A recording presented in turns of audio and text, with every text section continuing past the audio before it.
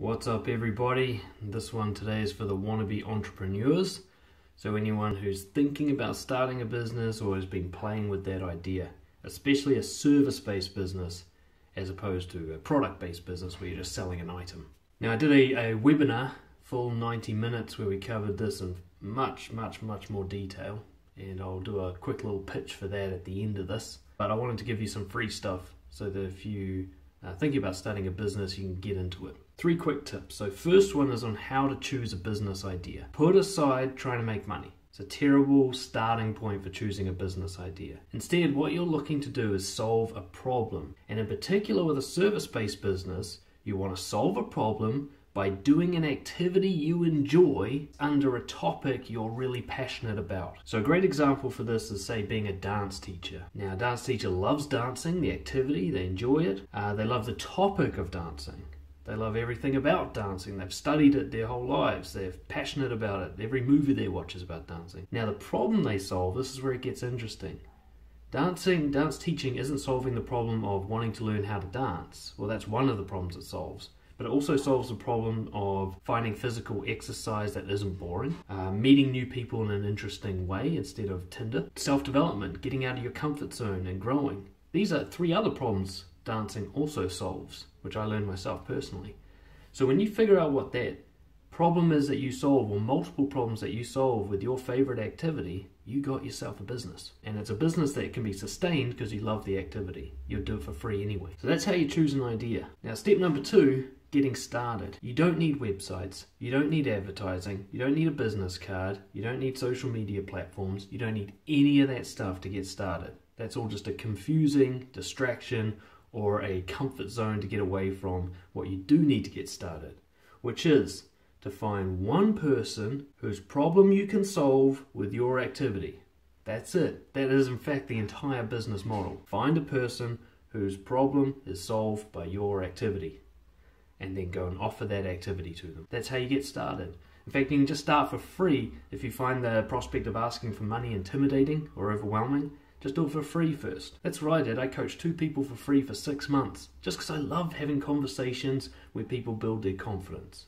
I love the conversations, that's my activity I love, in the topic of psychology, which I'm really passionate about, and I solve people's confidence problems, dating problems, social problems, lifestyle problems with these conversations. So I just go find someone who's got one of those problems and I offer them a conversation.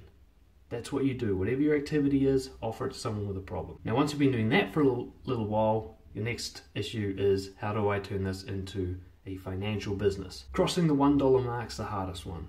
Once you actually can charge a single dollar for what you do, then all you need to do is up that number. It's the same process. With a service-based business, you don't need to sell. You don't need sales techniques and strategies and advertising and fancy design websites. That stuff's mostly a scam from people who are selling that stuff. What you need to do is be able to let someone experience that activity. If you're a dance teacher, let them have a dance with you. If you're a coach, give them a coaching session. If you're a plumber, fix something little in their house. Let them see that what you do has value. Let them decide whether or not it has value.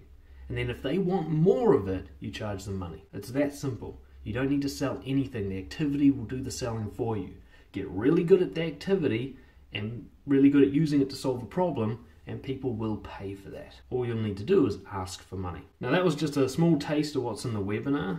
In the webinar, we also cover much more detail how to translate your passions into profitable activities that solve problems. We go into the kind of process of that and give lots and lots of examples. We figure out who you need to start with. You know, your first few clients aren't who you think they're going to be. We're going to talk about who those people are, how to find them, how to connect with them, how to get this process started from 0 to 1, how to go to someone who doesn't know you even have a business idea through to them being served by your activity. We talk about how to avoid all the major risks, how to get started without having to blow heaps of money, without having to commit to something that you can't follow through on, without having to get in trouble with your current work. We cover all those risks and how to manage them and avoid all the fears that come up for you. And one of the main fears that we cover in the webinar, of course, is how to get over that fear of rejection. How to get a business started without worrying that it's going to go badly, or that people are going to judge you, or that everyone's going to say no. And the final thing we cover in the webinar, how to make your first dollar and then build that up into a full-time income. So if you like the idea of that webinar and you want more, all you got to do is become a BROJO member, a silver member, and that's only $19 US per month, and you can quit any time. So if you just want this webinar, you can sign up for 1 month, grab the webinar, grab whatever other goodies you want and then bail. Or if you love being part of the BROJO community, of course you can stay involved with all our other stuff. Hope you enjoyed that. I'll see you guys all for the next one.